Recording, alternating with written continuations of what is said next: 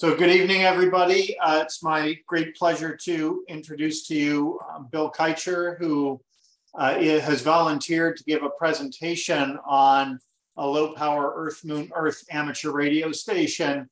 I first saw one of his talks at the New England Convention, Boxborough, several years ago, and was really inspired by what he had to share. For those of you who are familiar with EME, or Earth-Moon-Earth communication, you typically think of large antenna arrays atop a very big tower.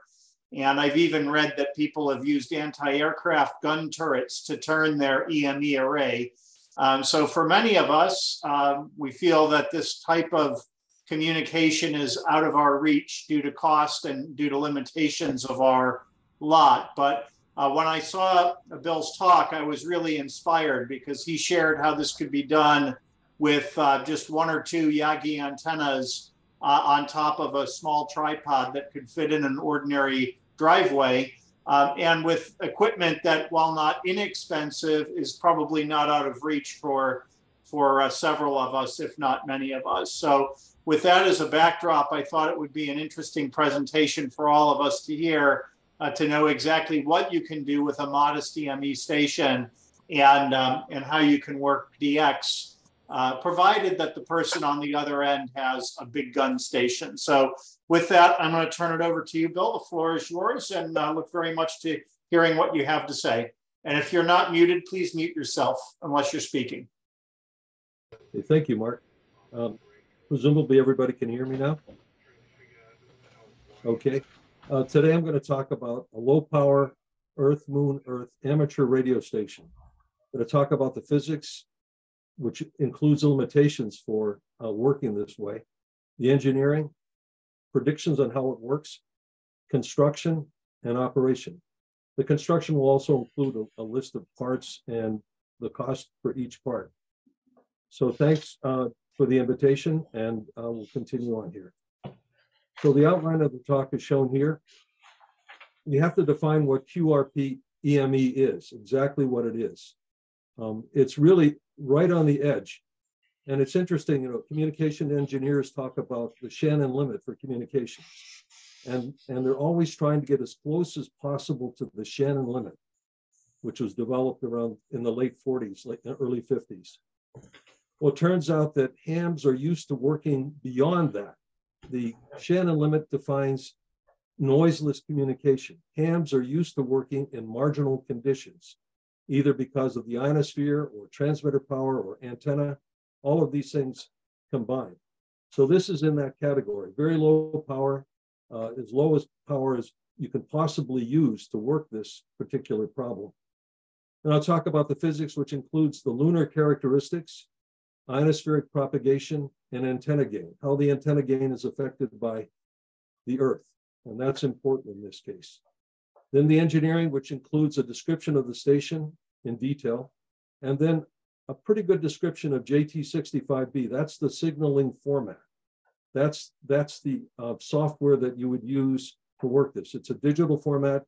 If you're familiar with FT8, it's FT8's grandfather, one way to put it that way. Very low, very weak signal type operations, and also done by Dr. Taylor of Princeton.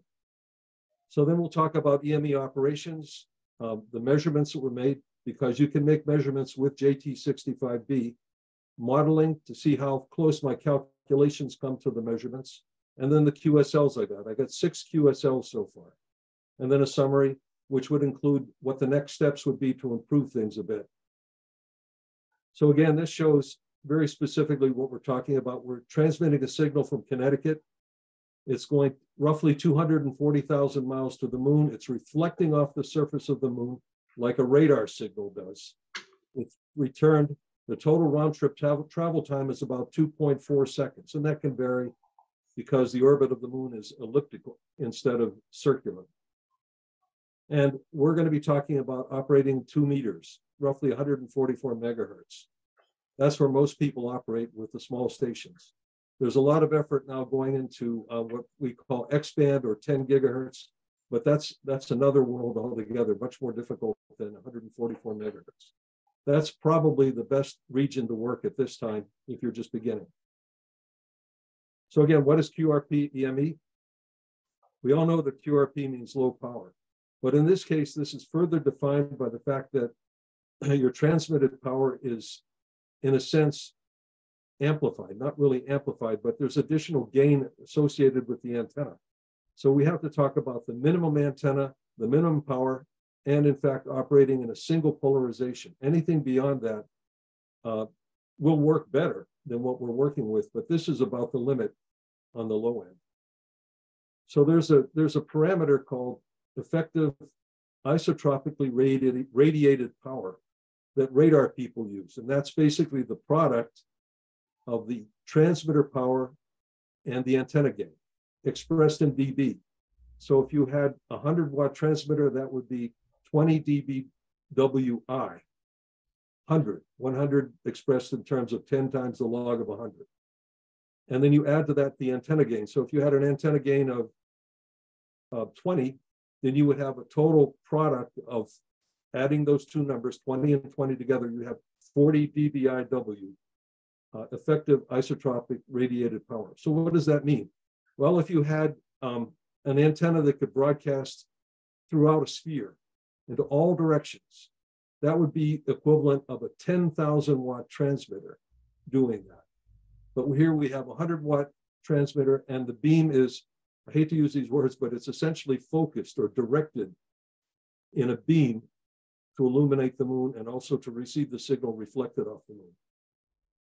So now we're going to demonstrate in this talk what it takes to have a QRP EME system at 2 meters.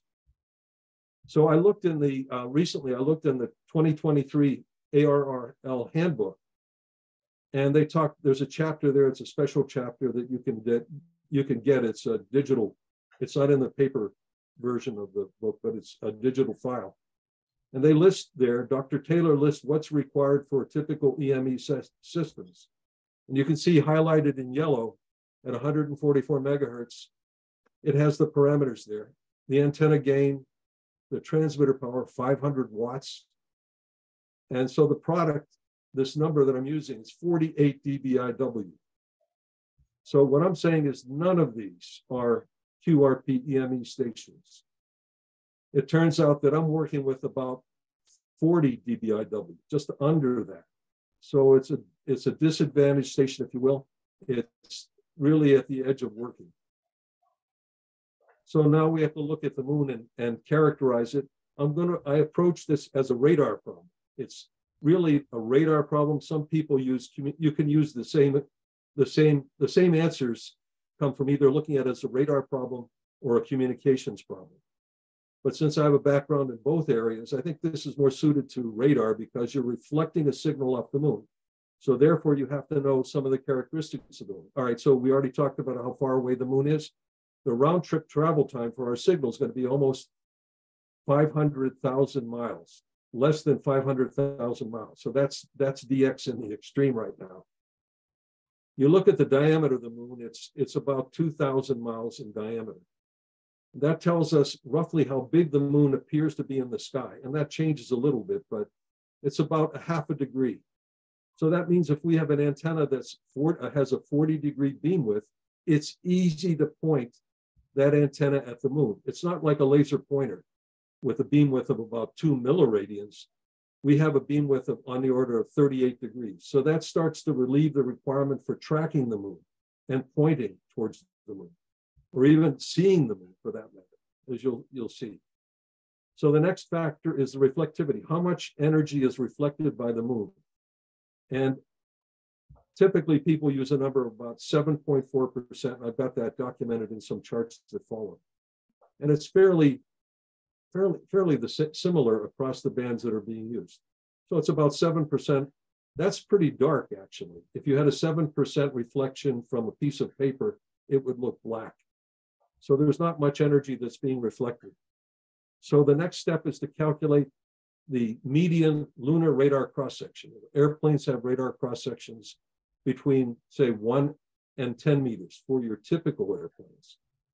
The moon has a cross-section of 118 dBSM. That's 7 times 10 to the 11th square meters.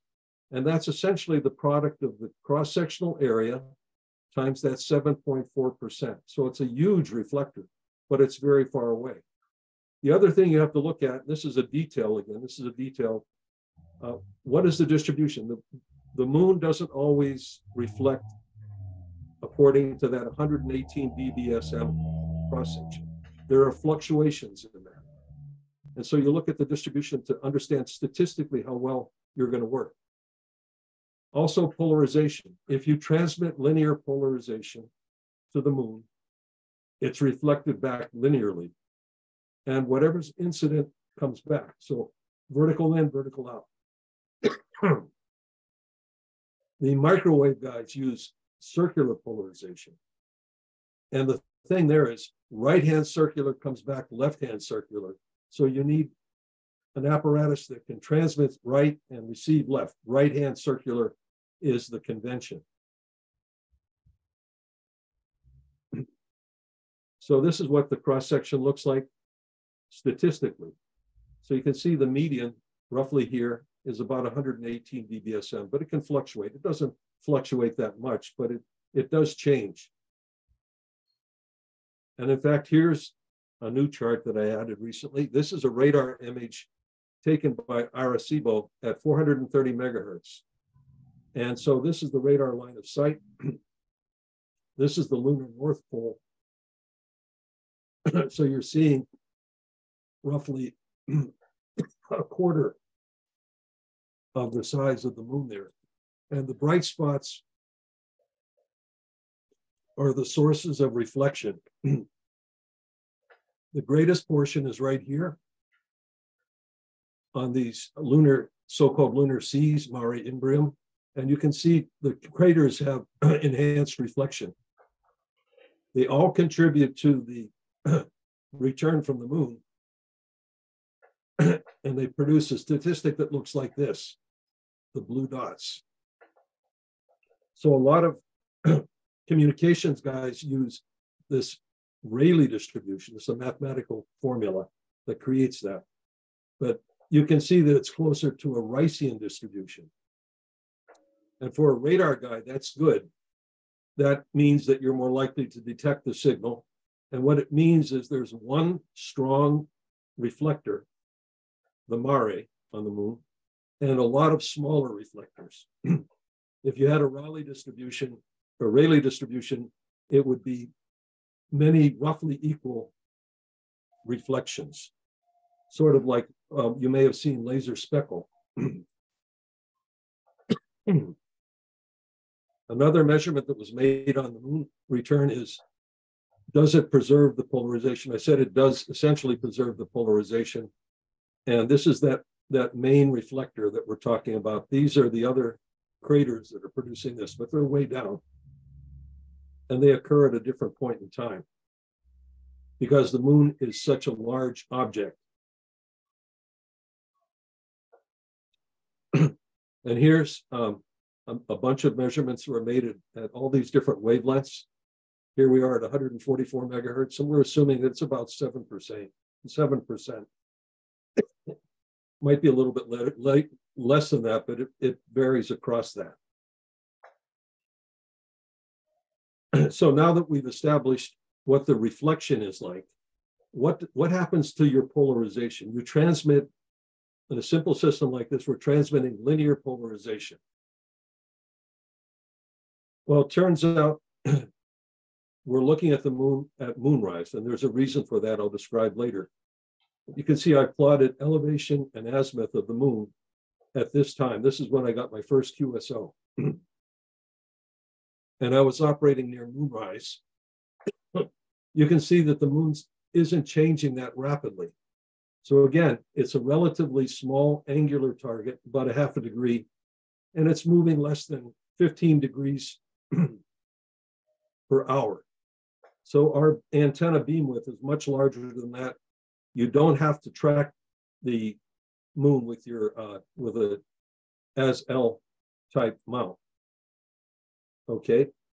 Another factor is that because I'm transmitting here in Connecticut and I don't know who's going to be receiving my signal, my polarization, if it weren't affected by anything else, just reflecting off the moon, would come back at a different angle. It wouldn't be, if I transmit horizontal, it would not be horizontal by the time it comes back. It depends on where you're located, where the receiving station is located, and it's a function of time. So you can see here, my first QSO, the polarization had rotated 60 degrees just because of where the moon was and where the station in Russia was at that time. And here's one in Slovenia.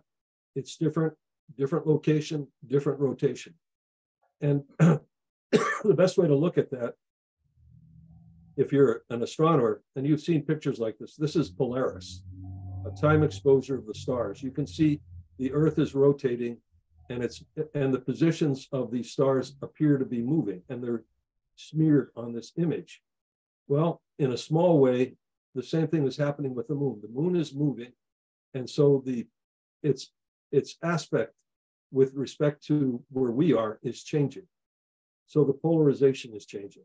But that's a small amount, and it's fixed.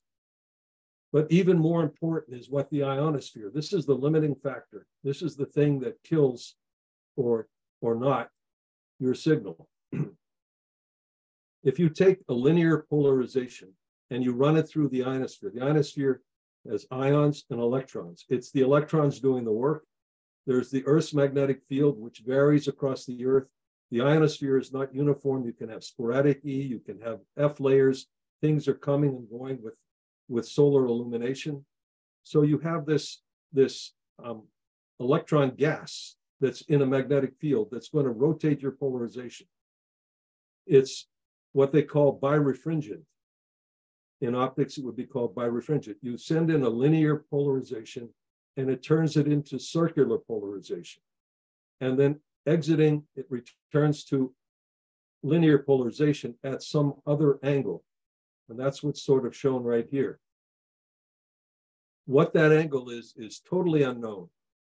It's random because the ionosphere is random. You don't know how the ionosphere is going to react to this. So here's a calculation, just a simple estimation. This is an approximation, actually. It's not as sophisticated as it could be because the magnetic field changes and the electron density is changing. But just taking these numbers, you can see that at 2 meters, we're talking about a rotation of about 3.5 times. That means the polarization is rotating 3.5 times. Okay, keeping that in mind,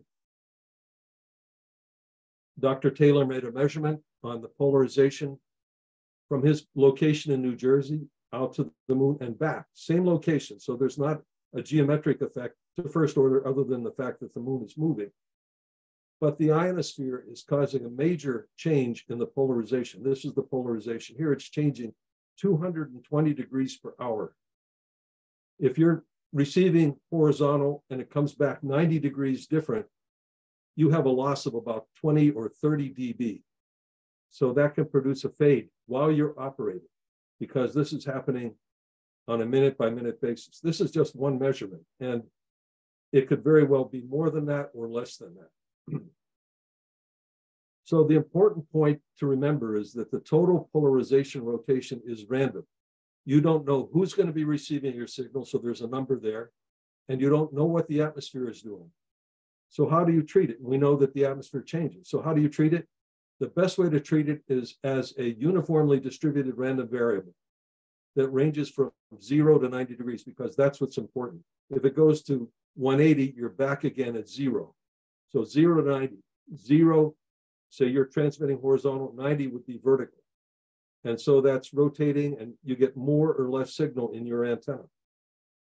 So another way to look at that is a roulette wheel rather. This is essentially a device for introducing a uniformly distributed random variable, the location of where that ball lands. And in fact, if you look at it, if you ignore the green sectors, there are 36 numbers. So every 10 degrees, there's a sector that the ball can land in. That's essentially a pretty good analog for what's happening here. We don't know what the atmosphere is going to do. It could wind up with anything. But what we can do is plot for a uniformly distributed variable what the loss is as a function of probability.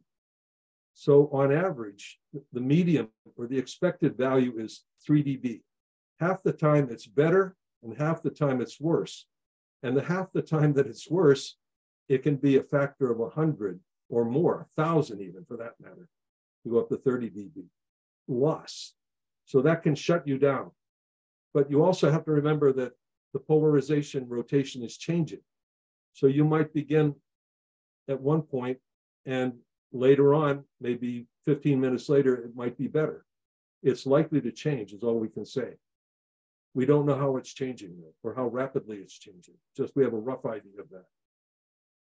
So knowing that the polarization is going to be random, that allows us to pick the polarization of our antenna. Should we use vertical or horizontal polarization?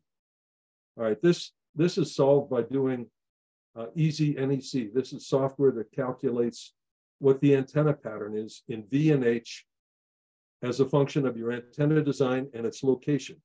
In this case, because I'm talking about a 2-meter antenna, I'm going to put that one wavelength above the ground. That's 2 meters, roughly, a little over 6 feet high off the ground. So I can point it. So what that means basically is this is what a vertical polarized antenna does. You can see it lifts. This is a horizontal. It's pointing horizontally with vertical polarization. You can't get energy down low because there's essentially a null here, because what's happening, and the best way to do this, explain this, is think of a vertical antenna, a vertical quarter wave antenna, okay? And you have a ground plane. Maybe the ground plane is defined by radials or other ways, or just a ground or a sheet of metal. But what happens is you have an image of this antenna here. So it looks like a half-wave antenna that's vertically polarized. It turns out that if we have our antenna Yagi horizontal polarized here, it's equivalent of having another Yagi antenna 2 meters below the ground. The quality of that antenna depends on the conductivity of the soil and the dielectric constant of the soil. So I used a modeled soil in this calculation that they use for calculating antenna patterns. And so because you have 2 antennas, you're going to have a null here. So it's hard to get energy down low on the ground. That's true for other antennas. I'm sure you understand that. And it's going to be a function of the height above the ground. But this is what I'm working. We get, with an antenna that typically has about 14 dB of gain, we get a slight improvement. And the peak is now at 9 degrees. So whenever I say moonrise, the moon might be here, but really you have to catch it when it's a little bit higher than that, because that's where your high gain is on your antenna. So now we'll look at horizontally polarized. This is the same soil for this calculation. You can see we have 18.6 dB at a slightly higher angle, 12 degrees. This is what I would use, and this is what I did use because of the extra gain. This is called, by some people, ground gain. This is additional gain associated with the antenna basically having a relatively poor conductor underneath it, flat surface. Again, this is a model, but this gives us an idea which way we should operate. So the conclusions are, for elevation angles between 10 and 30 degrees, horizontally polarized Yagis are the best to use for this case to get higher gain. And then we know, again, ionosphere is going to change it anyway, so we'll send out horizontal. It'll come back some random polarization. But there's a trick that the QRO stations have, and we'll get to that. Unfortunately, we don't have that trick available to us at this point. So now I'm going to talk about my station here in Connecticut. This is where I operated. This is my garage. And I would take the equipment out, place it next to the garage here with the lines running through a window feed here to the antenna. And I pointed between these trees and my neighbor's house in this development. And so since this is a residential area, they don't necessarily appreciate our antennas. So I had to set it up and break it down each time. And I calculated what the hazard zone is. It's about 80 feet, so it's about out to here. It's not going to create a problem. And that's if you're in the main beam, and we can see that the main beam is actually deflected upwards somewhat. So it's pointing up above the ground here. So that's where I operate it. This is what it looks like with a camera that takes a picture of a sphere. It collects everything in a sphere, and you can see the top of my head here. Here's the camera. This is where the moon is. This is where I'm going to catch the moon. So if I'm going to catch the moon in that location, I have to know when the moon is going to rise in that location, that azimuth, that elevation. So there's software that can be used to predict that. This is a view of the antenna on a day that I got 3 QSOs, one right after the other. So the ionosphere was working in my favor in that case. And I don't think you can see it, but the moon is right there. You can barely see it right there. Horizontally polarized. Okay, so because of the need to avoid irradiating my neighbor's house and to get the ground gain, the combination of elevation and azimuth choices led to this on the 19th of January. There's an EME window. So that means that I can't go out every day and do this because the moon, because of the Earth's motions and the moon's motions, it's going to rise in a different location. Now, it might have the same, roughly the same location for 3 days, but I'm trying to get the maximum gain out of this. And this is why I have to use the ground gain. There was one time I didn't, and I was just barely able to communicate with the guy. So here's a photo of the antenna and the garage here. You can see the antennas on a metal tripod, an MFJ tripod. I have a PVC pipe here that can rotate around this axis and can rotate on the elevation axis here too. Pretty simple. You point it, you go inside and you operate. Now I wanted to make sure that the VSWR was okay operating that close to the ground, that close to my house. So I measured it in situ, that is in place with a piece of equipment that I would have used a VNA if I was doing this today, but I didn't have a VNA. I had another piece of equipment, a vector SWR meter, and measured the SWR here. And you can see it's pretty good. In the region I'm operating, it's around here. So it's about 1.1 or so. So that's pretty good. And this is the block diagram of the station. I recently gave a talk on how to build one of these, and some of these components aren't necessarily available. For example, I have an ICOM 9100. In its place, you could probably use a 9700, and I think you might even be able to use a 905, because all we're requiring is about 10 to 12 watts. A 905 should generate 10 watts here. And the reason why I'm doing that is because I have a preamplifier located in a non-optimal position behind the power amplifier.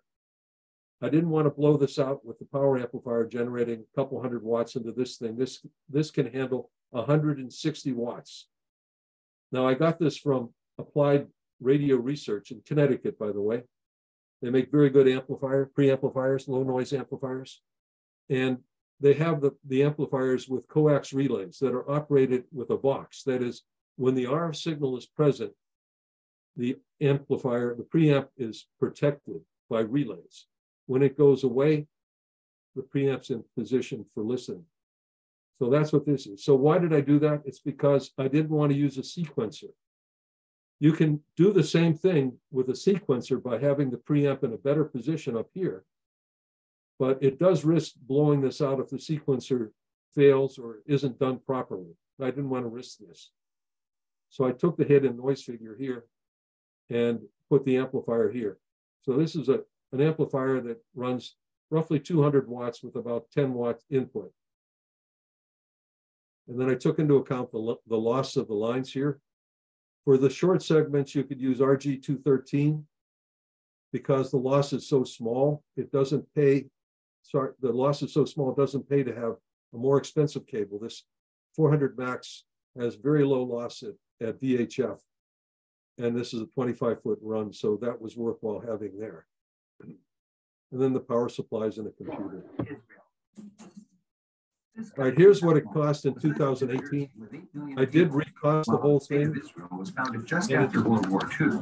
The Jewish people have a history here going back 4,000.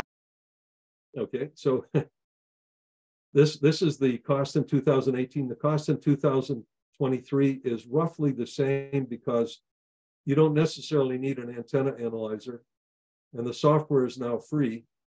And some of these components, the transceiver is cheaper.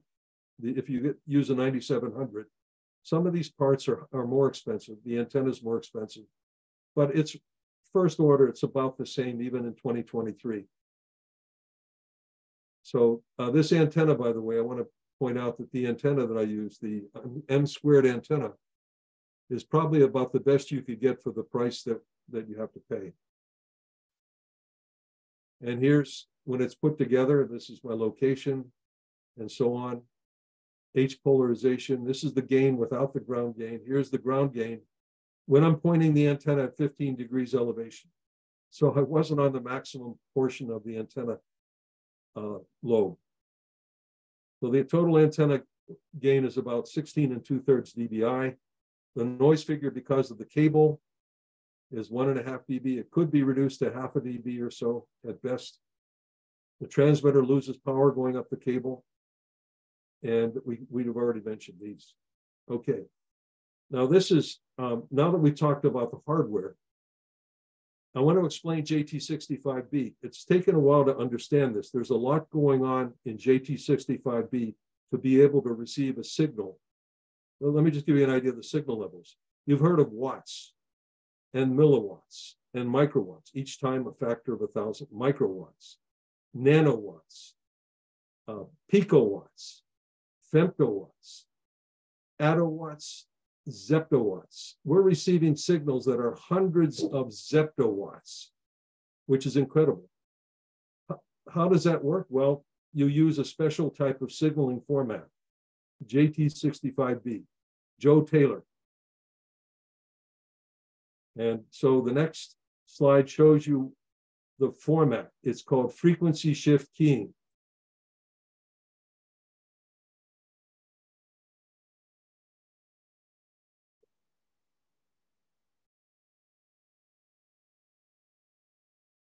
So the signal is being transmitted on tones. The number of tones in your alphabet, the English alphabet has 26 letters. JT65 has 64 tones. With 64 tones, you encode 6 bits for every tone. So 2 to the 6th is 64 different levels. That's the way to look at it. So discrete tones. Okay, now this is a lot to take in. We talked about 64 tones for a 64-array alphabet, 6 bits per tone. The 65th tone in JT65 is the synchronization tone. And in fact, it turns out that Joe Taylor and company have learned that there's probably a better way to do it because half the energy in the signal is in the synchronization tones, as you'll see. It uses forward error correction, so-called low-rate Reed-Solomon code that was invented at MIT. And these are notations that I'll show you what they mean in a bit. So what's happening is you're transmitting 72 message bits. Only 72 bits have information and 306 error correction bits. That's why they call it a low-rate code. The data rate is low compared to the number of bits that you're sending for correction. All right, so what is forward error correction? I can give you an example, just an example. Whenever a ham radio operator is on the radio running single sideband voice, and you're using your call sign, okay, Kilo Charlie 1, Hotel Tango Tango. I could say KC1HTT, but there can be confusion. T could sound like some other letter, or F can sound like S. Turns out that hams use the International Phonetic Alphabet, and they should always use the same designation because it's understood that you're encoding your call sign with specific sounds. Kilo, 2 syllables. Half the energy is going into an error correction by expanding from K, 1 syllable, to kilo. Charlie, 2 syllables, 1 syllable, and so on. November has 3 symbols. 3 syllables, I should say. So it's an expansion. You're expanding your message, and to receive it, you need to understand what the decode is. The decode for the international phonetic alphabet isn't Japan, it's Juliet. It's not crispy, it's kilo. So it's important to use the proper code so your message gets through. That's what's happening here. There's an agreed to encoding and decoding. But it goes beyond that. There's interleaving. You take those 63 symbols, which contain the total of 72 bits and 306 error correction bits, and you run them into a matrix, and I'll show you what I mean by that, and you read it out in columns. So it scrambles it. So that means if you had all of your message with information up front and you had a fade, you'd lose everything. But if you scramble it, if you lose part of it, you're not losing everything. You can reconstruct it. So that's something communication engineers do. They spread the information out over the entire message, the data, that is. Okay, so the convention is that you transmit on 1 minute transmissions. That's longer than FT8, as you know. And you start 1 second after UTC. So you have to synchronize your computer clock, which is running the software that generates the waveform. That's also true with FT8. So you have to synchronize in time. The synchronization pulses also synchronize the other guy's receiver in frequency. So there's a frequency lock, a time lock. You can see polarization is important. The code is important. Decoding it properly and de-interleaving it properly is important. So that's what's happening here. Now, this particular JT65B has some neat features. It uses a soft decision algorithm. By that, what I mean is it doesn't say above a certain level, it's a 1, below a certain level, it's a 0. It says, it looks like it may be a 1, maybe 75% probability it's a 1, 25% probability it's a 0. So the software is keeping track of all of these estimates. And then in the end, that's called the soft decision. It uses all of that information to come up with the best solution. So that gives you 2 more dB over a hard decision. Then there's a very special technique that they use. This is something that you're going to have to do if you want to do EME. Even the high power guys do this. There's a file called call3text that has a list of 7,000 operators throughout the world. There are only about 7,000 people that have tried to do this. Some haven't succeeded, but there are about 7,000 people that have given their call sign and equipment list to this database. And it's a relatively small text file, but it has information. And that information is used by the software to decide who's actually communicating. It throws out call signs that are incorrectly decoded. In other words, there are call signs of people that could be decoded that aren't on the EME list. So it will not communicate with them. The first time an operator didn't have call3text, and the software was saying, call3text error, call3text error. I didn't know what was going on and talked to a ham who had done EME from Rhode Island. So for doing that, you get plus 4 dB. This is a total of 6 dB. That's like having 4 times the power that you're transmitting. And it's all done in software, error correction software, soft decision, interleaving, and then the special process with this deep search algorithm.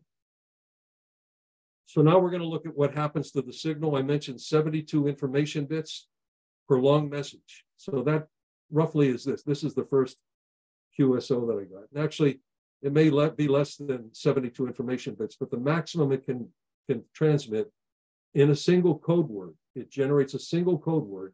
It doesn't repeat the message. Single code word, 72 information bits that are encoded here into a single code word, and then interleave. So 6 bits per symbol, 378 bits with 12 information and 51 forward error correction symbols. So here's how the interleaver works. Here's an input stream here that's moving along in time.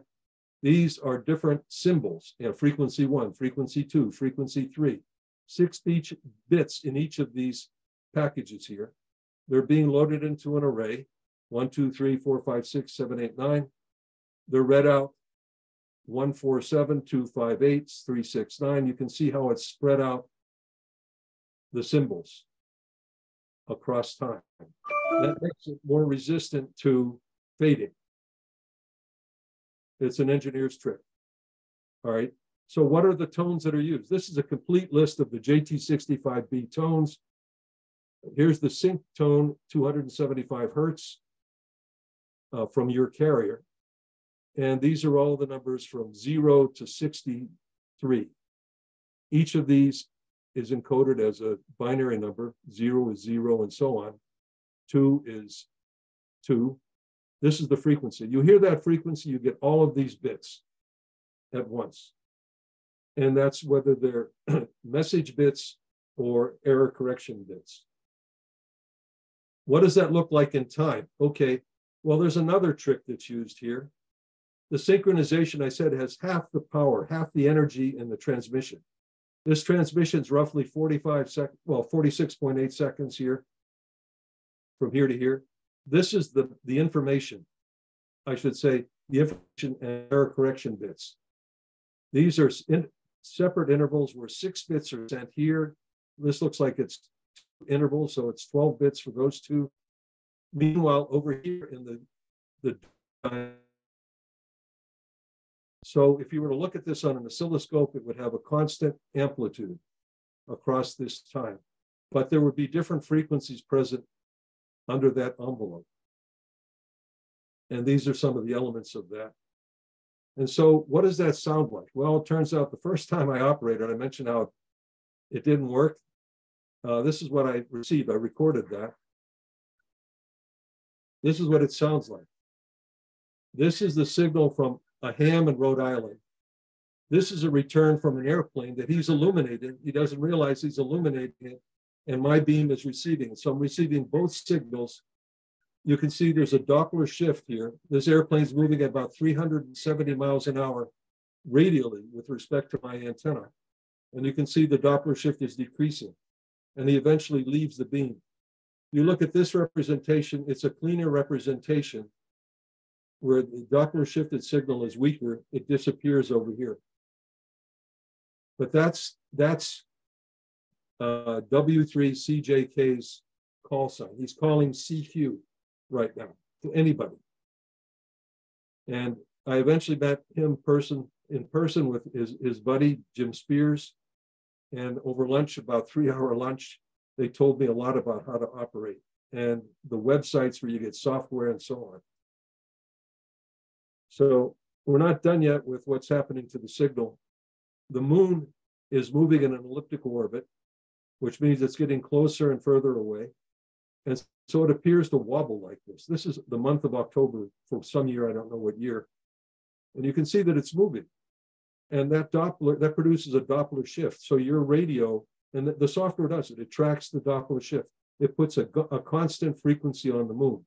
So it knows the orbit of the moon, and it's putting a constant frequency at the center of the moon. On the other hand, the other parts of the moon are moving either forward or back, and there's a Doppler shift in the return. This is why that radar was able to form a range Doppler image. But in our case, depending on your frequency, it smears the signal. We have digital filters that are receiving signals in very narrow bandwidths, on the order of 3.5 hertz. So you have to track the Doppler. That's why we're tracking the Doppler. That's why Joe Taylor has put half of the energy into that tracking, that synchronization. Well, if the signal is coming back smeared, blurred, as it were, like an out of focus image, it's blurred because of the motion of the moon. There's going to be energy outside of the passband, and that's what's represented here. But at 144 megahertz, 2 meters, it's not very much. It doesn't affect things very much, as you'll see. This is the performance of JT65B as published by Joe Taylor in measurements where he introduced Doppler shift. So this is a computer simulation. But whenever people say JT65 works to minus 25 dB, what does that mean? What it means is minus 25 is here. They're talking about noiseless operation. It means that, yeah, it's going to work. It's almost guaranteed to work. if you can receive at minus 25 dB with reference to 2500 hertz bandwidth, it's going to work. Well, that's like Shannon's theorem. Okay, we want noiseless communication. We want it to work all the time. Your cell phone works most of the time. We're working down here. And remember, the ionosphere is moving us around here at random. So there's a good fraction of the time we're going to get nothing. On the other hand, if you persist, you will receive a signal. You're going to see this chart at the end of the talk, and I'll show you how the choice of an antenna can improve things dramatically. All right, so I talked about the longhand message. That's where you're sending your CQ, you're sending your call sign, you're receiving a call sign and a message from the other guy. After that, it's a very simple message like FT8, where you're sending Romeo Oscar or Romeo Romeo Romeo or 7-3. We're ending QSO. Each of the seconds or so. What does it look like? Okay, it's a constant envelope, but under the envelope, you're alternating between sync and a tone, sync and a tone, sync and a tone. So you can mathematically take, or even in an analog sense, you can take those and take the difference frequency. The difference frequency represents Romeo Oscar, Romeo Romeo Romeo, and 7-3. There's enough signal here as you can actually see this on a waterfall display, as I'll show you. That's one of the indication that it's working. And you know, your computer will decode these if there isn't any significant Doppler shift, but these are pretty robust. These are the easiest thing to receive from the moon. And you can see here's the curve for that. So it's good out, you know, minus 33 dB. That's far beyond where the other part, the longhand message, fails. So it works pretty well. So what does a QSO looks like? If you're familiar with FT8, it's very similar. These are the transmit times here, 1 second after the minute. It's also, and this is something that I didn't know about initially, East transmits on even minutes, West on odd minutes. The first time I operated, I was transmitting on even minutes, and the guy from Rhode Island was transmitting on odd minutes. That's why I could hear him. But if I was set up right, I wouldn't hear him because we'd be both transmitting at the same time or both receiving at the same time. There's a significant interference that can occur from a station that's, you know, as far away as 60 miles, even with a simple antenna like I have. So it proceeds here roughly minute, and so on. And these are the long messages here. These three are long messages. These are the shorthand messages and the translation here.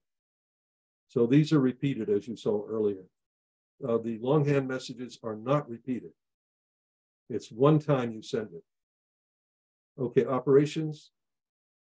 The night that I had my first success, the 19th of January, this is what the moon would have looked like if I could see it.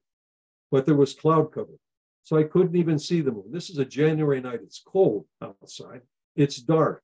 You can't see the moon. I pointed the antenna with a compass and an inclinometer. That was sufficient to do the job. So you don't need an apparatus to point the antenna. You can point it by hand, especially if it's only 2 meters above the ground. So there's another factor that comes into play here. We talked about where the moon is in azimuth and elevation. Well, the moon has a position in the sky that the sky doesn't have a uniform background with respect to noise. And the moon comes in closer and goes away further. That changes at about 2 dB or so. But if you were to point your antenna at the sun, here's the sun down here, the noise goes up because the sun is what they call a black body radiator. It's going to radiate at all frequencies from the shortest wavelengths, I'll say gamma rays, all the way through radio waves. And there's a calculation you can do to tell you how much you're going to receive from the sun. Also, the galaxy, the Milky Way is out there, and it's loaded with stars. So if you happen to cross the Milky Way, your noise is going to go up. This is what a radio telescope does. It's looking at the noise from stars. But in our case, it's reducing our performance. So you would like to operate here, but in my case, I had to operate here because of the position of the moon. And it was still fine. It worked all right. So here's where the moon was. Here's where the Russian station was in St. Petersburg. This is where the moon was, right here over North Africa. Here's where we are in Connecticut. With the moon here, you could see that I could potentially communicate with anybody that can see the moon, and that's what this curve represents. Who can see the moon at that particular time? So you can see I could talk to anybody. The distance is roughly the same. Out and back to the moon, it's still going to be a little less than 500,000 miles. 500,000 miles, 500,000 miles. But the difference is going to be the magnetic field of the Earth and the rotation of your polarization and who's on the air, who's operating at that frequency.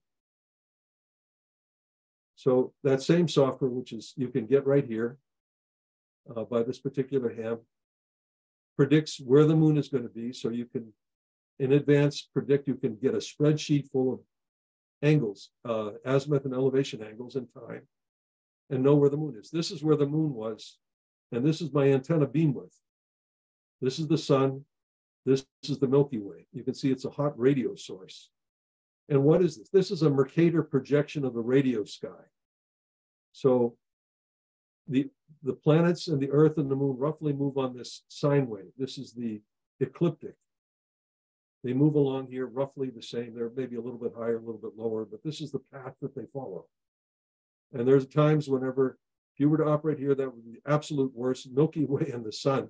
If the sun were there and the moon were there.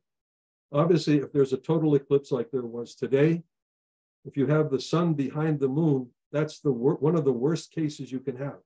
So where you want to operate, or when you want to operate, is more towards a new moon. We're towards a full moon, not a new moon. The full moon, the moon is being illuminated by the sun, and you're not in the beam width with the sun. Your beam isn't in the sun's path. Again, this is where I'm operating, looking this way. And I did this for all but one QSO. The other QSO I worked this way, and I had to increase the elevation angle, and it just barely worked. So this is what I had at the time. And this is the QSO. Looks a lot like an FT8 QSO. What I would do is, this is the cursor, you click on this, and then you start receiving the signal, and that's what's over here. You can see his identification, Romeo X-ray 1 Alpha Sierra, and his location, Maidenhead locator, Kilo Oscar 59. So I was doing CQ, this guy heard me, and then it began, the message QSO began. You can see here also where you have, he sends Romeo, Romeo, Romeo. Sorry, I send Romeo, Romeo, Romeo. He sends Romeo, Oscar, 7373. Now I said you can see these on the waterfall display.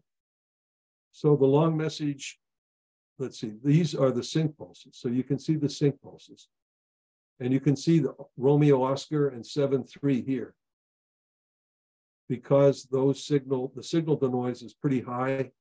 It's a signal that's repeated 16 times with the sync. So you're alternating a pulse here, and you can see it. But what you can't see is the long message, which is in here. Because the tones are all spread out across this region here. You can't see it. Sometimes you can't even see these. But in this case, this is one of the best cases where I was working the first time I worked.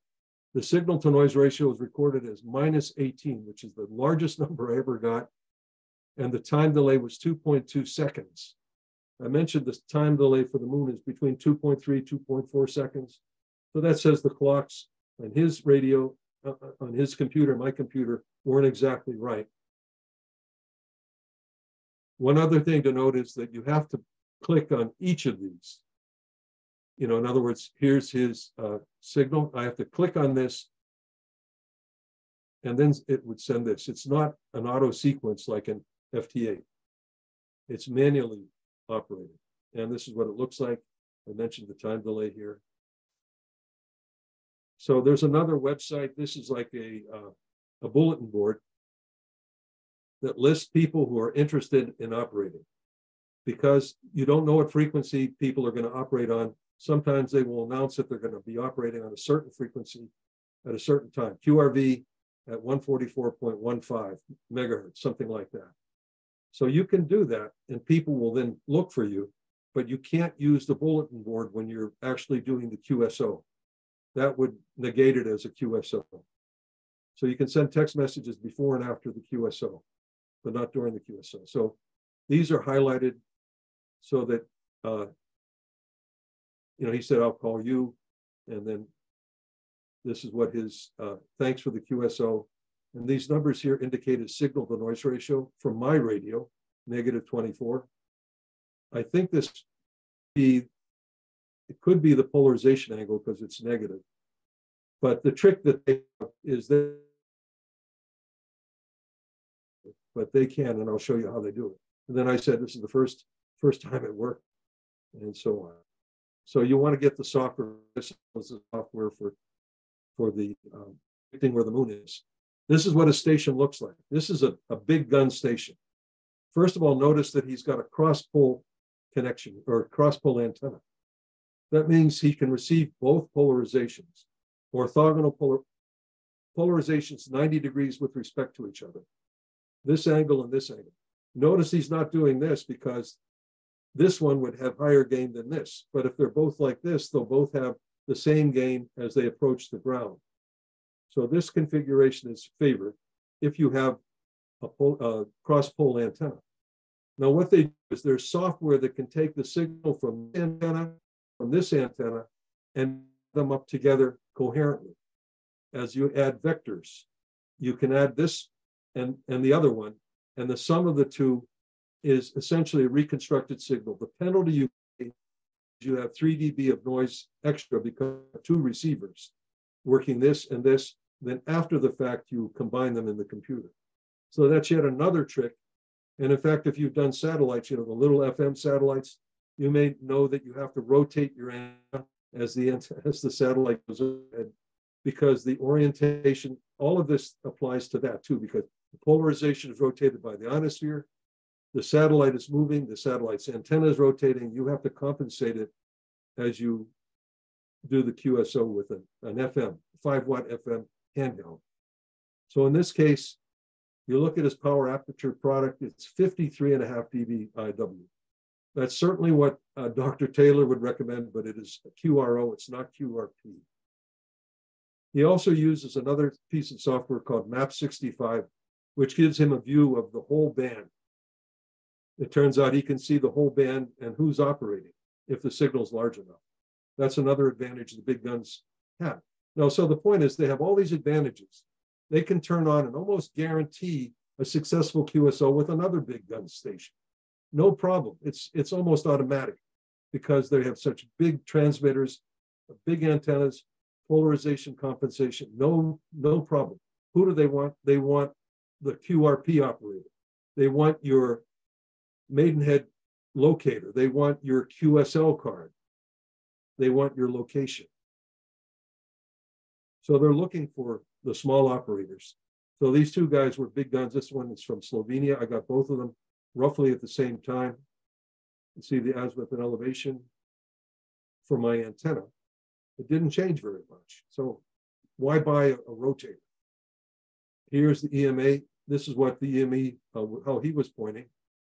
And this is the temperature of the sky for me and the range and the Doppler shift, which is zeroed up by the software, and the residual Doppler width that we talked about, caused by the spreading, the fact that the moon is moving like this. So, all right, so in order to predict what you're going to, how it's going to work, you need an equation to calculate what you will receive. This is the received bistatic radar signal equation. You can see it has the effective isotropically radiated power, EIRP, the power aperture product of the guy who's transmitting. But the guy who's receiving has a part in this too, because he's getting the signal. So the big gun guys have 50 dB here, and we've got maybe 14 dB here. That's just the antenna receiving.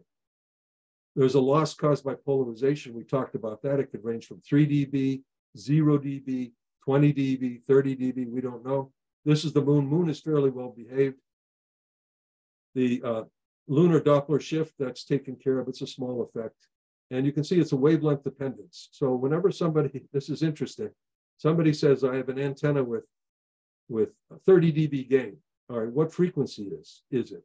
It tells you the frequency, you can calculate the physical effective area of the antenna. So the gain may be high, but they lose it because the effective area is small. On the other hand, they gain because their beam width is small. So they're putting a brighter signal on the moon, but they're receiving less signal because they have a smaller capture area. There's another way of writing it that has that in it, but I didn't use that here. This is a spreadsheet that calculates. So I guess, people had questions about what happens if I change my antenna. The yellow are inputs. Change the power, change the antenna gain, the noise figure of the receiver, and who's at the other end, and you get a result here. And this is what my receiver would see from him. This is what his receiver sees from me. It's less because my transmitter power is down and my antenna gain is we only have one antenna. So whenever I said that we have zeptowatts, see the received signal in watts, 3 times 10 to the minus 19. 1 times 10 to the minus 19. So remember, femtowatts is 10 to the minus 15. Attowatts is 10 to the minus 18. Zeptowatts is 10 to the minus 21. So we're talking hundreds of zeptowatts, which is amazing. All right, so now I've had 6 QSOs, and this is what I received. This is what I measured receiving. And this is the station that I went above the horizon, basically pointed at a fairly high elevation angle, barely worked, minus 30 dB. Well, it turns out that I think I had a problem with my preamplifier. So if I add in 4 dB here, then it pulls these numbers in a bit better to what would be predicted. But even if you ignore that, what's interesting is, what do these big guns see of me? They see about the same signal. It's the same distance. If they take out the effect of polarization, they're going to receive about the same signal. And that's what this is saying. It's a fairly tight distribution. On average, it's about minus 24.67 dB. And the standard deviation's about a dB. So it's about the same. So what does that tell us? The problem is in the QRP station receiving the signal. Our signal is making it to the big guy because he's got a big antenna and he can correct for polarization. We have a problem, even though he has a high-powered signal, because polarization is interfering with us receiving. So whenever you have a problem and you're sitting there and nothing is happening, it's probably because the ionosphere has rotated your polarization. So that's the important thing. So how long did it take? I did this for 6 months. I got 6 QSOs, and they came in groups, 2 one night, 1, and then 3. So again, that points to the fact that there's something happening in the ionosphere that's either blocked or allowed me to operate. So this is the performance curve again. This is the first time this has been shown. But QRP, you're working down here. Sometimes it's working really well, but you saw the minus 30 dB, we're down here. So we're operating in a region where there's a very low probability of decoding the message properly. That's the long message. On the other hand, he's up here with the green. He's almost noiseless. Noiseless is 100%. That means it works all the time. That's the essence of digital communication. If it's a high enough signal to noise ratio, i.e. above the Shannon limit, and sometimes well above it, noiseless. It doesn't degrade, very unlikely to degrade. A noiseless system is defined as 1 bit error in 10 to the 12th. So we're only talking about 360 bits here. So we have a pretty high error rate if we're down here. On the other hand, if we add a second antenna that is benefiting the receiver and the transmitter, on the transmit side, it helps a bit, but he's receiving it anyway. So it's not going to make much of a difference for the guy to hear us. On the other hand, we're up here in this blue region because we've added 3 dB, 3 dB in receive. So that brings the probability of message copy up to around 80%. So it works a lot better. It's not noiseless. We're still, we're still having a problem with the ionosphere, but that 3 dB has made a big difference. So that's something that I've got to try to see if that really works. This is a prediction. This has not been validated. This is sort of what we have from this red line and the green are what I have from 6 QSOs. Limited data, but this is an extrapolation. Add 3 dB and it gets a lot better. This is a very steep curve. These error correction algorithms have very steep curves. They either work or they break, or somewhere in between. So these are the QSL cards that I got, and here I've outlined or highlighted the power aperture product. And you can see here, here's an interesting point. Instead of saying, what's the received signal? You put in Oscar with quotation marks. That's the standard for a QSL card with EME. You put Oscar quotation mark. That means I've received your signal sufficiently. Remember, with digital communications, when you're running noiselessly, signal to noise of minus 15 dB, it's working just as well as minus 10 or minus 20. It's working. So Oscar. This is the second one, same night. Again, very high power aperture product, confirmed on LOTW as well as QSL card, and Oscar. Oscar again. And also got an EQSL. And this guy, 57.5 dBIW, an enormous antenna array. I barely was able to receive this guy. I didn't have the ground gain because I was pointing up maybe 30 degrees. So the antenna was, and also probably the low noise amplifier wasn't working properly, but just barely received it with this huge system. This is, it's 5 times 10 to the 5th watts EIRP. And Netherlands, you can see the report is Oscar. Also confirmed, fortunately, LOTW. And then England. So this one, the guy actually wrote down the signal to noise ratio here. He is Oscar, but he was good enough to write minus 26 dB. That's what you can expect for us transmitting to them or anybody that has a big antenna and polarization, adaptive polarization. You had 52.5 dB. And then the Spanish station, 56.9. This is an EQSL card. And then summary. Okay, we've talked about the physics. You can see how important the ionosphere is. It drives your design. If you want this to work, you have to have enough antenna to get through on transmit. They have their own way of helping out the process. But on receive, you're on your own. You have to deal with what the ionosphere is going to deal to you. So 6 QSLs during this time across 6 months, working into the summer. And so I had my plus 39 dBIW, and you need somebody with about plus 50 dBIW for it to work. So future work, what would I do if I could work on this tomorrow? Add a second antenna, 3 dB. You can see how that potentially, at least predicted, potentially improves the performance significantly in the message decode rate. But you're still affected by Faraday rotation, so it's not perfect, but it's going to go a long way. Raising it from maybe a 50% chance was what it seems like it was for me, to maybe 80%, something like that. Another thing you could do is you could use 2 antennas like this, separated by about 10 feet. I've done antenna simulations. You receive this polarization, which is a mixture of V and H, and this is V and H, but they're orthogonal, 90 degrees to each other. You receive those 2, and you can switch one to the other. In other words, if one isn't working, switch to the other. The other one might be working.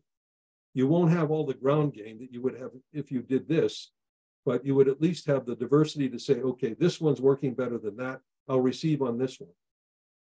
That's what that's about. And then finally, you could build an adaptive polarization receiver. And the heart of that would be, I think, an SDR Play RSP Duo, which is a 2-channel software-defined receiver which does combine the polarization vectors. And I tested that in an experiment at home in my basement. I took a 2-meter signal, split it into 2 portions. And if you're familiar with the old general radio tap delay lines, they have lines that are, you get them on eBay, that are hollow. They're air lines that you can change the dimensions of, so you can tune. So I took this, split the signal, had one path fixed, and I tuned the other one. I changed it. And you could see the vector sum. There's a display on the software for the RSP Duo that you could see the vector change. So it was adding the two in a vector sense. It was adding both signals from 2 separate receivers that have the same local oscillator. So you could add them amplitude and phase. And so that's how that works. So we're closing now, and I just want to acknowledge the fact that this is hard to do on your own. If you're just starting out, you can try. And what really helps is if you got Elmer, somebody that you can talk to. Although this is in 2018, I started on this. Talking to Dennis, we did satellite communications, the 5-watt FM communications. And Ed Bicknell, he's another physicist. We talked about all different types of things. Finally, I met 2 EMEers, both from Rhode Island, had lunch with them. They clarified everything. And 1 month later, I was doing EME. And then finally in January, Dr. Marshall, he has an incredible system. These guys have intermediate systems. This is an incredible system. He's got in Texas. And he, basically discussions with him about EME. So at this point, if there are any questions, you can email me. I'm on Gmail. And I also have a YouTube channel where all of this winds up. I have a number of presentations already there, including the one my son videotaped in Massachusetts. So any questions? Well, thank you very much, Bill. I do have a couple. First of all, fantastic presentation. Thank you. Just as good, if not better than the one I saw earlier, and a lot of new information. My first question, so you had run some calculations for me on a 13-element 2-meter beam that I happen to have 2 that I got well, it was Rayson before, but SECARS auctions, as well as a friend gave me one. But I'm looking on M2's antenna page, and I am seeing that they have 2-meter cross-polarized Yagis, one with effectively 7 elements. It's called a 14, but they're doubling up the horizontal and vertical. And then another with, I think it was 11 elements effectively. And these don't require the trusses to hold the thing together. So it might work fine on a tower, a little ground-mounted tripod or what have you. But would that be a better investment if somebody were just getting started? Would that be a better investment than the corresponding straight polarized Yagi antenna? Okay, the first question is, what is the gain of one of those antennas? Do they mention what the gain is for one of those? They do. I'll go with the smaller antenna. The gain is 12 dBi, 12.3. Yeah. See, the antenna I used was for the design that the claim was 14.3 or so dBi, dBi. So, and I'm right on the edge. So there are other factors to include. For example, where you place the preamplifier. Remember, my noise figure was about 1.5 dB. If I were to venture to move that closer to the antenna on the other, avoid all that cable loss, that might pick up another dB there. And then, operating over the ground, you're going to get another 3 dB or so, roughly. But it might be worthwhile to run easy NEC. If you can, send me some of the information, I can take a look at that and see what happens. Yeah. If I were to do this again, I would have gotten a cross-pole antenna, because I've done calculations for 2 antennas like I have right now, and I have to have them separated by about 10 feet using non-conductor, so I don't interfere with the antenna patterns. So Right. that non-conductor, I looked at, okay, let's use PVC. Well, PVC warps like this, it just sags. That's no good. So what the answer is, and I did the calculations and all that, and I have the calculator, I could send them to you. Fiberglass, a 2-inch fiberglass pipe that's 10 feet long is very stiff compared to PVC. Yeah. It has a certain wall thickness. You can do all of that. You can calculate what the sag is for the weight that you're putting on either end. There's still going to be some sag, going to be a catenary, but it's not going to be that significant compared to the wavelength involved. So that's the best I can do right now. But if I could have done it from scratch, I would have preferred to have a dual polarized antenna. And if you can get two cross polarized antennas, you get two of those, then you're going to be, you'll be able to do the switching and potentially even someday even summing the two in a vector sense. You'll need a power combiner. Right. And I have one of those. You can get them from M Squared. It's basically 50 ohms in, 50 ohms out. You can also build one with coaxial cable using a combination of 75 ohm cable and 50 ohm cable in certain lengths. And it'll work at certain wavelengths. It works, but I'm not sure about the losses involved, and they have to be able to handle the power. They probably can handle the power, but I have a little graphic that shows you how to do that. But so you'll need to do the power combining to use more than one antenna. Yeah. And if you have the two cross pole, it's like having 4 antennas. And you could do, you can get an RF switch that's activated by DC voltage running up the cable, for example, and you can switch, just say VH, or this one. So you can do that. But the key is find out what the basic antenna gain is to start with, and see how that can work into this equation. Remember, we're looking at a gain product, power gain, antenna gain product, aperture product of about 40 dBIW. Yeah. And then, so that was 40 dBIW before you introduce the ground gain. The ground gain adds another 3 dB, which is good. Yeah. But so, you have to be careful because, you might wind up with something that may not work, or it will only work a smaller fraction of the time. You do need perseverance to do this because, I set up, you do all the calculations. You say, okay, today I'm going to go out. It's freezing cold. I'm working from my garage, unheated garage. I have to set it up and break it down the same night. When it was in May, that was no problem. Set it up and you can go outside, and it was in the daytime, as you saw. So the moon moves around, so you can pick when you want to operate, but it will be defined by the local geography, whether there's a building or trees, and where the moon is going to rise and where it's going to set. And then ultimately, what the background noise is. You have the galaxy behind you or the sun behind you. You have to avoid those. So all of those factors have come into play when you're planning. So I have a separate presentation on building a system like this, and that was given at the QSO Today talk.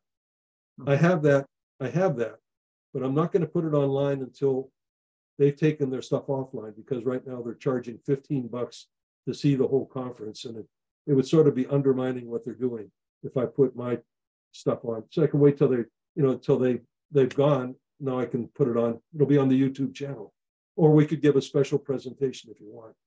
It's a shorter presentation. It's a half an hour. It covers some things with a lot less detail, but it's more oriented to how do you set up, which websites, the preparation, the calculations you've got to do to figure out where the moon is, things like that. Okay, very good. The 11 element version, effectively, the 22 has 14.4 dB. So that might be a that sounds good. That sounds choice. Good. Yeah, it's $850 though, so it's not cheap. But if you want to do it, as I like to say, it's a lot cheaper hobby than boating could be. This is fun. This is hard to do. That's why it's fun. Yeah. Everybody can do it. It's hard to do. Yeah. My second question, could you go back to, in my last one, can you go back to the slide that had your call sign and the number of bits? because something didn't make sense there. I'm sure there's a simple explanation that I am missing. Yeah, yeah, the number of bits, right? You'd think, okay, well, if it's encoded like an ASCII2 character, there's more bits than what he's doing. Something So special you have well, basically, I'll get to my question. You have 6 characters in your call sign, 6 bits per character, but you said it was only 28 bits. So I'm wondering why it's not 36. Yeah, I looked at that and I was trying to figure out how he stuffs this into 28 bits. This is what he states. He doesn't state how he does it. If you were to look at, ASCII2 characters, which are, you have a lot of different characters, you have ones and zeros and all of this stuff. It's 8 bits per character. And this is 1, 2, 3, 4, 5, 6. Oh, I'm assuming it's caps only, and that's how you're able to preserve a couple of bits, and there are no symbols. Yeah. So, but I'm wondering if you have six characters and there's 6 bits each, how is that only 28 bits? I don't know that, but this is what he has stated. He said, there's a message block encoder that takes this message and stuffs it into 72 bits. He said 28 bits, 28 bits. Now this has fewer characters than my call sign. And there's only 4 characters here with 15 bits. And then there's this mysterious 1 bit left over. This is what he said. I don't know exactly how he gets Kilo Charlie 1 Hotel Tango Tango into 28 bits, unless he's saying that on average it's 28 bits, but he's only got 72 information bits. This is fixed. Yeah, okay. It's fixed like this. You can see on the grid square, it makes sense because the first 2 are always going to be letters and the second 2 are always going to be numbers. So maybe he's getting fewer bits out of it because there's a predetermined subset of characters that, anyway, I'm being a little bit too much of a computer nerd here, but it struck me as strange. You hit a point that stumped me too. I don't know how he does that. Yeah. And so that's this box here, this black box here that's doing the magic. Then it goes into a relatively conventional Reed-Solomon encoder. Okay. Which creates one word. It creates one word from all of that, and it's 378-bit word that's transmitted once. I remember talking to my brother-in-law. I said, I was talking about this. He said, "Oh yeah, you transmit over and over again." No, it transmits it once. Right. One chance to decode it. Well, he is a genius, and he's not a Nobel laureate for nothing. So we'll leave it at that. Any other questions from folks? Now's your chance. And you have to take yourself off mute. I've muted everybody, so if you're trying to speak, take yourself off mute.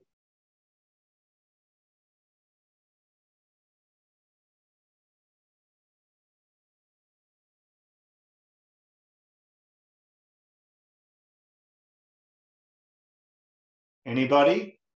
Not hearing anything.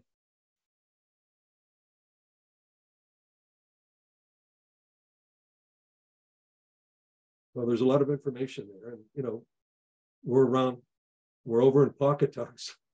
Yeah. Any questions, or you want to try to set something up, or you want to see me operating? One of the questions I got from the QSO Today people was, "When's the last time you operated?" And I said 2019. That was the anniversary of the 50th anniversary of the landing on the moon. And it takes a lot to do this, and I had achieved it. And from that point, I've been thinking about this, and COVID interrupted everything, but it's still intriguing. I agree. It's one horizon in radio that I have not yet crossed, but I would like to do so in my lifetime. So I can do it. I may even have all of the equipment to do it, as we discussed.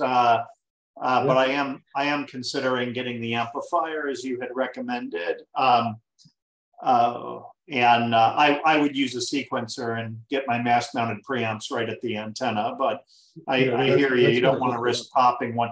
Actually, one question I have for you, my 9100 is one of the versions that has the ALC issue. I don't know if yours has the ALC issue, but I'm a little bit leery of getting an expensive amplifier, putting it on the other end of that radio, and then having it pop. What are your thoughts on that? Yeah, I've heard about that problem. And in fact, one of my Elmers, the I guess it was Bill Corbin. He had a 9100. He used a 9100, and he mentioned that to me. But I haven't seen any problem yet. I haven't tried to make a measurement with, an oscilloscope, taking a sample of the signal to see if there's the idea is that, or at least the thought is that there's a spike when it first comes on, and the spike can damage things. Well, one thing I'm doing is I'm only running, a peak, supposedly 10 watts out of that. I'm not sure what the peak would be, but it seems my preamp, I believe, has survived. At least the first two QSOs. No, it's your amplifier that you worry about. The amplifier that's taking a max of 10 watts in and throwing 250 out. In my case, I know it's happening because I have an Alpha 9500 that I use on HF, and it's got those bar graph meters. And when I use it with about 35 or 40 watts out to get the legal limit, on the first syllable of my single sideband transmission, it will show that it's putting out like 3 kilowatts. Just for a split second, it pegs the output meter, and that has to be because the radio is throwing 100 watts in for just a few milliseconds, and it's able to pick that up. So I'm a little bit leery of sticking a sensitive VHF linear on the output of that thing and popping it because it's overdriven. Anyway. That's how I know I have the problem. Yeah, I could ask Bill Corbin again. Yeah, he has, he's gone on to X-band. He's got many QSOs. Right. I know that he has a 9700. That's and he works. He uses that, but I think he primarily used it for the 1240 or so megahertz. Yeah. And then he does X-band. I'll have to ask him what he's doing at 144 now. He's still working 144, but he could work that with the 9700 also. Yeah. Okay. Well, we'll figure it out. The other interesting thing is a 905 looks like it might be able to drive it almost to the point where that was being driven. Yeah. It has 10 watts. That would make an interesting system. Yeah. Yeah. If I can make a quick comment. Go ahead.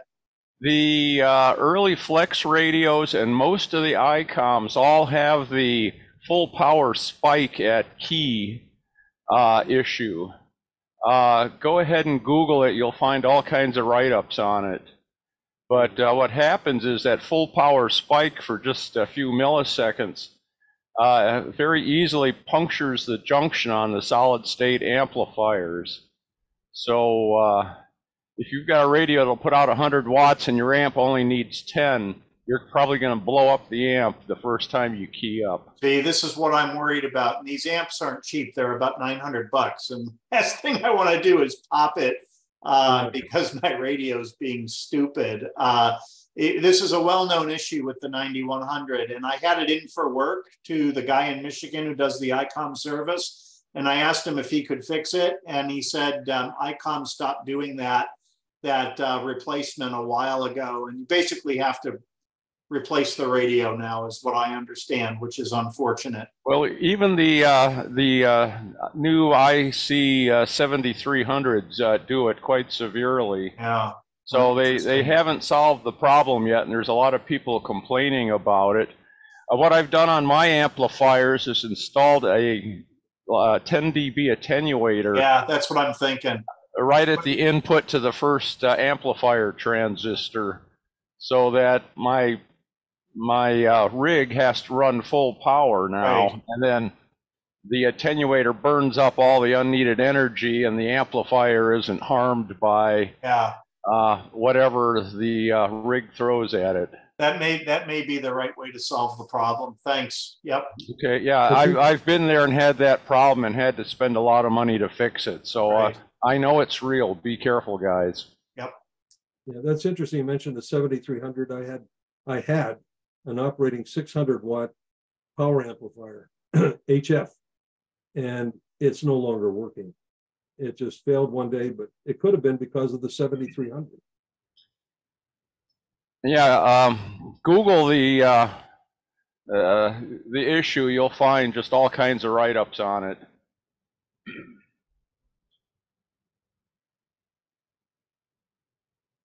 One other thing about the power amplifier, if you choose to go and do that, there are different power amplifiers. The question I had was, somebody asked about power amplifiers that have preamps in them already. And MFJ, Mirage is a 2-meter amplifier that has a preamp, a low noise preamplifier. But if you read the specifications very carefully, I'm not sure if it can do long duty cycle. And if you look at the amplifier I have, the one, the RM Italy, it has a fan on it, on the heatsink. And so far that's been okay. But I don't know if the Mirage would be able to handle, the long transmissions, 46-second transmissions going on for, 5-6 minutes. Yeah, that's full duty cycle when you're doing that. It's you're in SSB mode, but you're keying that thing hard. I mean, it's basically like radio teletype. I've noticed when I do FT8, that's full duty cycle. My amp is cranking when I need to use the amplifier, full tilt. Yeah. Other questions? Remember to take yourself off mute if you're asking.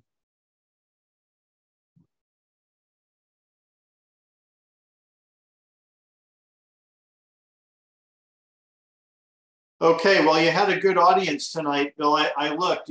I think it was between 30 and 40 people. I go on to a second screen of faces, and I clicked over, and that's my quick estimate. I'm sure there's a way to look at number of participants in Zoom, but really, thank you for the talk. Very educational, and I know some of the theory was a bit deep, but it is recorded. I will make it available. Go back and watch the parts that you might have missed. And as Bill said, he's available on email if you have questions as well. And who knows, maybe I'll get something like this set up at some point. I also have to look at my area.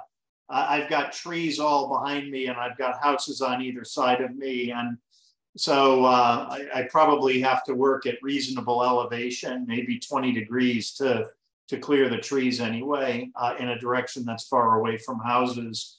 So I have to see whether or not this is something I can even do on my lot. But yeah, it's something that the neighbors, I had to take my antenna down. Didn't want the antenna, the neighbors to see that and say, what are you doing? And all this. Oh, my neighbors know about my hobby, so that's not going to be a problem. I don't want to irradiate them. I mean, you've got 10,000 watts of effective radiated power coming out of the beam. But yeah, my concern is with not irradiating them, and also ensuring that in the directions I can point. And how much do trees attenuate the signal? Yeah, they do definitely attenuate the signal. And it's interesting because if you look at what the U.S. Army uses versus what the Air Force might use in terms of communications on the ground, they use FM, and it typically ends around, I think, around 75 megahertz or so. Yeah. They don't go way up. They don't go to UHF. Aircraft, I guess antenna size is certainly important. That this is in the old days. I don't know what they're doing now, but UHF was what they were operating on. So the attenuation is higher at higher frequencies. Sure. And it's I don't think you can just say it's a geometric blockage, but it's something you can probably look up. At one point, we were looking at millimeter waves, and they have a problem with foliage too. Yeah. At work, that is. Well, like you said, the problem is being able to hear. So I could always set up with what I've got and see if I can copy any signals. Right. That is important, right? If you can hear them, they can probably hear you. It's very likely they'd be able to hear you. One other thing that I learned doing all of this is that the ionosphere is birefringent, which means that it's splits the polarization to two and rotates it.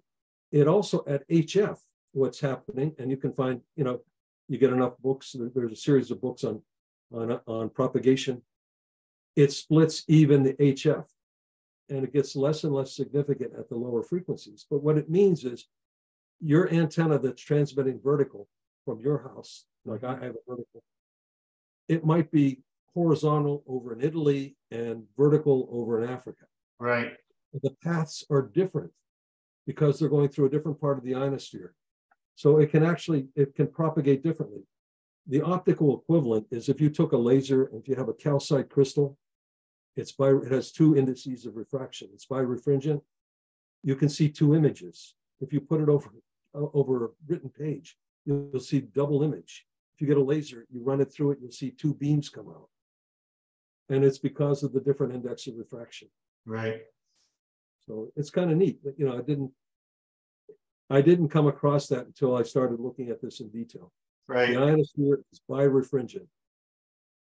Well, I'm not a physicist, I'm a chemist, but I can certainly appreciate I did have to take quite a bit of physics for my degrees. So I do know a little bit about what you're talking about. So sounds good.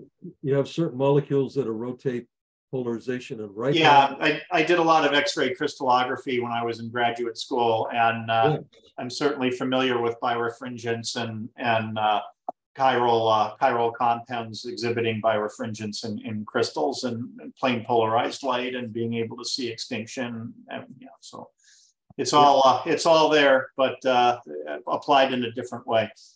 Right. Okay, last call. Any questions? All right. Thank you, Bill. Really appreciate it.